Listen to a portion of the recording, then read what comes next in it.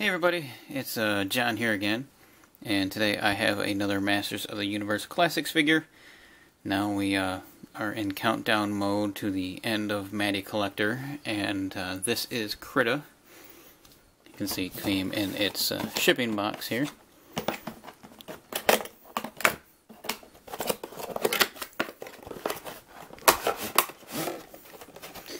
I'm always have expecting them to have really bad eyes when I first bring them out of the box. So let's see what we got. Actually, her eyes are very well done. Cool. Her face is nice. She is one of the space mutants from He-Man and the Masters of the Universe, the New Adventures era. She was the female of the mutants, kind of like the Evil Lyn of the Evil Masters. And it's the sticker's really nice. Not a whole lot different. Same boxes they've been using for quite a while. Has a little blurb that she's one of the collector's choice figures, and there's no bio on the box. So I have all these except for Flog, who is the leader. So one of these days I'll have to pick him up. Yeah, she's so far interesting color scheme. Looks like she's got some paintwork on her elbow already inside the package, but just give me a second here and I'll take her outside the package and we'll get a closer look. Alright, here we have Crita outside of her package, and for some reason she seems to be looking off to the right constantly. I do like the overall look of her head. She looks like she's some kind of 80s pop idol. Almost looks like she could be on the possibly the main actress from Howard the Duck. There's some issues with this figure right off the bat that kind of bother me out of the package, but I mean, just standing here, she looks very nice. Let me get a quick close-up here of her face. It's got a lot of nice detail. The eyes are very clean, which is nice. So is the paint on the lips. The gold on her headband's good. You can see in the inside, I don't know, well, maybe you can't, but in the inside of her head there they missed some painting of the hair color. It is this weird brown, it's a brown mold with this orange highlights on top of it.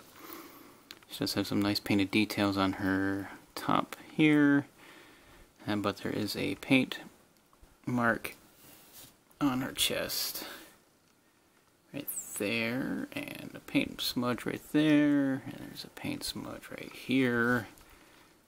She has some paint wearing on her elbow, and her wrist has some smudge, and there is a paint blemish right here on the back of her cape piece, which it itself is a problem, and it's going to hinder your articulation greatly because it is glued into her wrists here, so you can't take it out in any way, shape, or form, which means you can only lift her arms this high. Or do this. But other than that, you can't get her arms to go any farther out because they're attached to the this weird piece. I mean, I guess you could cut it off, but it just, what's the point of making her arms articulated if they don't move? It's kind of silly. Her boots are nice though. I really like the look of her boots. The colors are cool. I like how the this magenta goes kind of with her pale purple skin that she has. Yeah, let's look at, oh, she does have a little bit of gold on her necklace, was a nice touch, and on her belt. She does have very limited head rotation. Does go all the way around if you can get it past her hair. Which, there it goes. It does barely move up and down.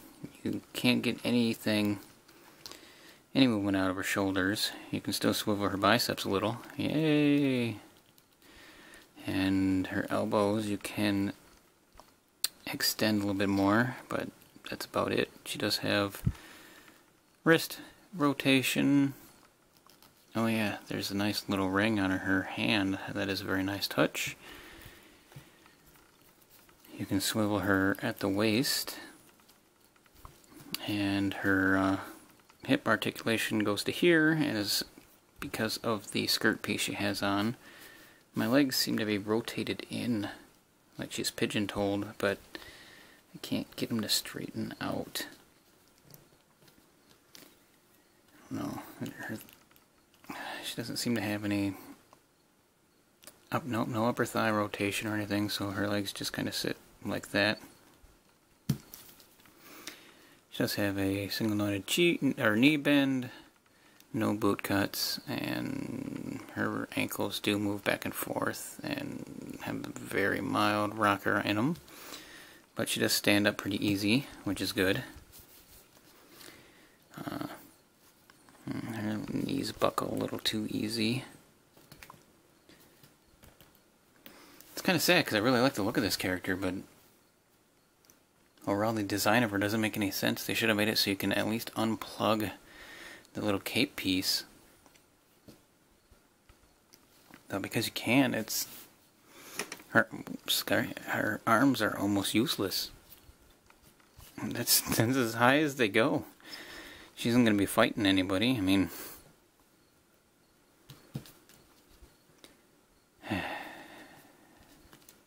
again, this last year, these figures has been pretty disappointing, and for most part. Well, she does come with a few accessories here. Let's see, she's got this little wand, or it almost looks more like a scepter, and it has a orange colored jewel in this side of it. It does have some pretty bad paint rubbing going on. The gold's coming off already, and it fits really well under her hand. She has, it might be just the shortened version of her whip here, which is the fully extended version of it. It's quite large, and it will fit into her hand just as well as the staff does. But she can't really lift it high enough to even get it off the ground. So, I mean, you can make her stand like this, I guess. I don't know. I don't get what happened here. And then she comes with one other item. This rather odd-looking laser gun that looks like it probably should have come from Silverhawks. And her knees are getting really bad. So I'm gonna assume she holds it here and here, which means you have to get it over her head. Put this in her hand.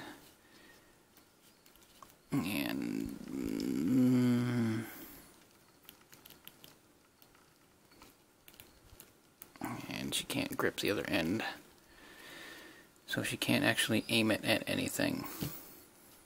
Maybe if you have her stand sideways.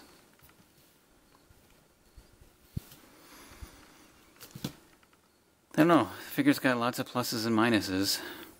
Like I said, I really like the head sculpt. I like the overall color scheme of her. That cape is just so annoying. Why couldn't they just let it be unpluggable so we could display her a little bit easier? And this gun is silly. I mean, it doesn't... The only way to hold it is on the side of this thing, and that means you can't really aim it. You should be able to hold it with two hands, but again, you can't because of the cape.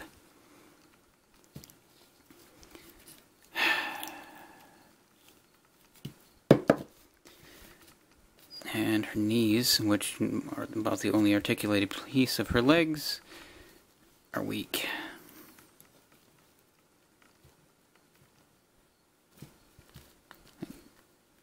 I don't know if it's the cape that's keeping her off balanced, maybe.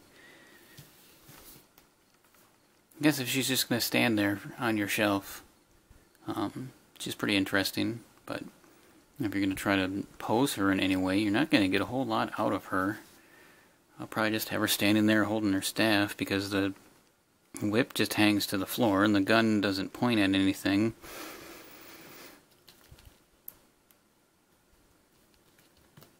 She's definitely always looking over to the right, like she's paranoid about something. Maybe it's just because she knows she can't lift her arms up to even... Maybe she's got an itch on her nose that she can't even touch. It's so bad. Alright, well, there's Crita. I don't know, guys. Let me comment. What do you think about this thing? It's got an interesting design to it. There's no paint application on it, and you can't really aim it at anything.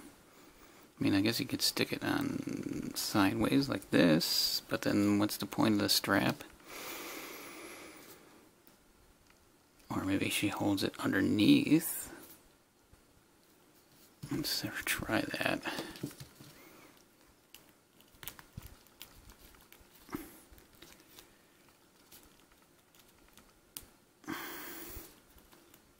But you just can't lift her arm any higher than that, so it's going to hang. It's going to hang almost at her knee. And then the strap can't go over her shoulders. Yep, don't like this thing. This thing is... I don't know.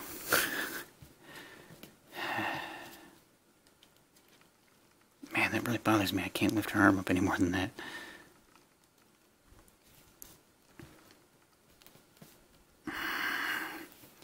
Well, there's Crita, I guess. Anyway, thanks for checking out this review. If you found this interesting at all, maybe give me a thumbs up and click that likes button. If you didn't like it, I guess do the opposite. And as always, subscribe for more, and thanks for looking.